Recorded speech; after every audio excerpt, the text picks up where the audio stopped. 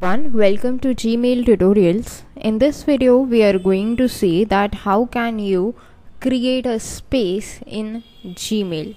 So space is just like a group of people when they come together to chat with one another. Alternatively, you can also use the feature of sending emails to them personally. You can add email addresses of every person you want to send emails, but with the help of a space you can directly interact with one another. You can send messages, you can send documents, and these would be delivered to each and every person. The main advantage of this is when a group of people are working together on a project, then any information that you want to communicate to the team, you can communicate it easily using spaces. In this video, we will see how to set up spaces in your Google account. So once you open your Google account, on the left menu, you will see this option called spaces. Click on that.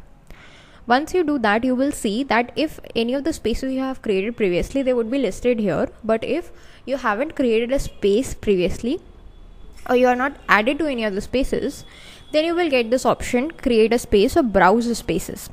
So I'm going to show how to create a space. Let's just click on create a space. You can provide it a name.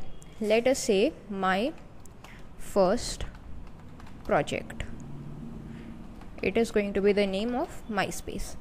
Furthermore, you can also add a description. That is totally optional, but a few lines would be good just to make people aware that what is going to happen on this space, or any of the rules that you want to add, like you do not want any spam messages, you do not want any good morning, good evening messages, you don't want any kind of nuisance, that you can add. So no greetings please. And the second rule for me is let's say only work related conversations,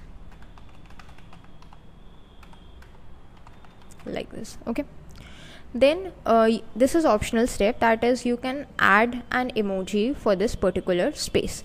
So if you just select here, these are the bunch of the emojis available. Let me just select this moon emoji. So this is just an emoji for your space. Okay, just like a DP or a display picture, this is an emoji that you can select. Then you can start entering the name of the people or the emails. So this is the first email I want to add. Second, let us add a random email like hello@gmail.com. Press enter.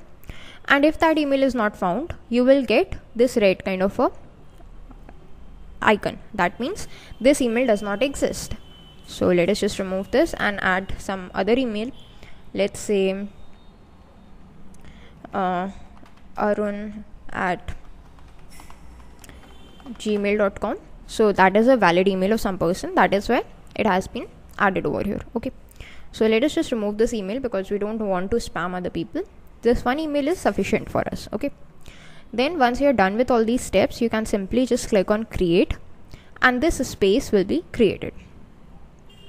So that's it for this video. Thanks for watching.